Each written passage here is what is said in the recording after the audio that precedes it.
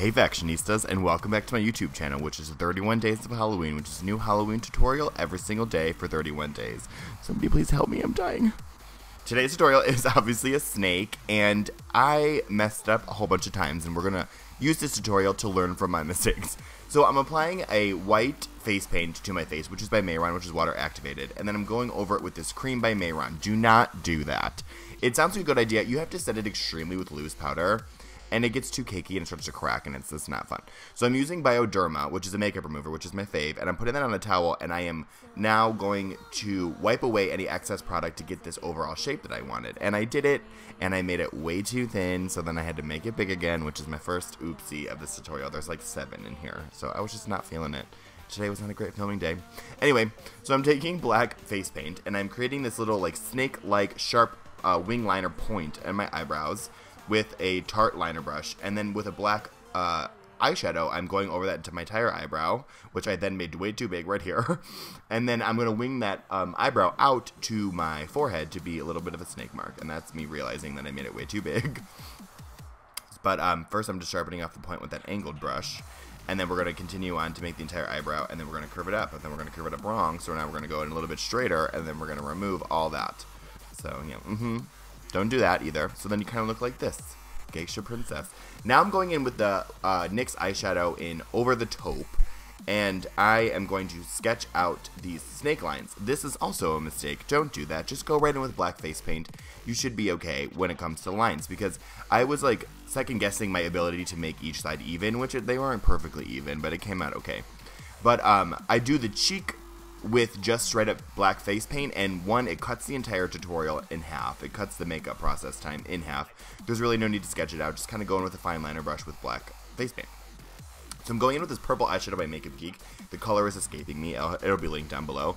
And I'm going to shade only one side of each snake scale. So I picked the bottom, what you're seeing as the bottom right, which I would be when I'm looking in the mirror.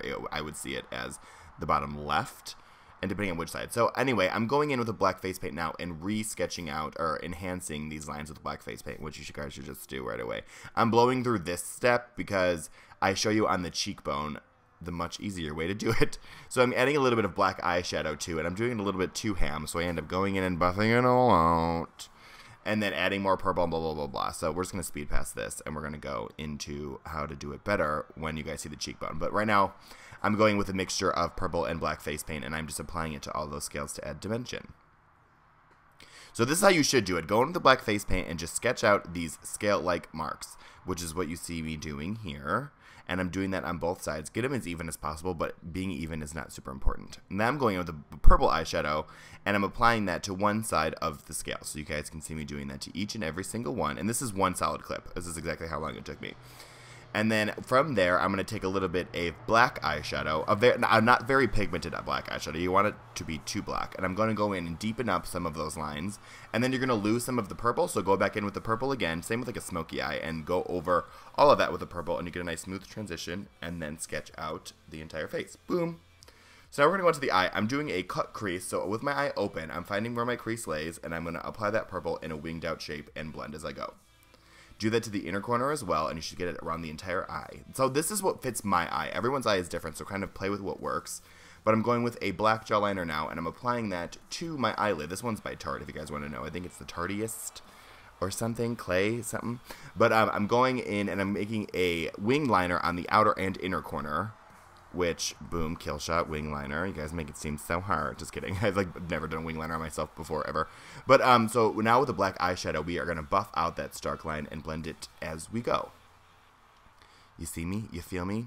And then again, we're going to lose a little bit of purple, so go back in with that purple again and buff it up right on top. You see me? You feel me? And then we're going to set the entire lid, which is a gel liner because it's sticky. We're going to set that with black eyeshadow and then blend that all throughout as well.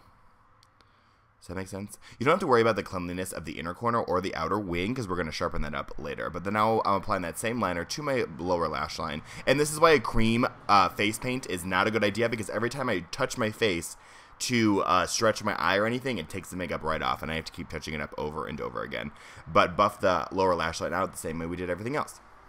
So now with that same cream by Mayron, I am using that now to sharpen up the inner and outer corner. So I'm just going to sharpen up that inner corner, and I got black eyeshadow on my nose, and then I took off my face paint by trying to get it off, blah, blah, blah. Anyway, and we're going to do the same thing to the outer wing. And then I'm just going to apply it in all the areas where it came off my face from touching my face. Like, this took me like 3 hours. I think maybe 4. It was just too much. Today was not my day. You know what I'm saying? But then I pat it in. I'm going to apply white face paint to the part of my face that is not painted.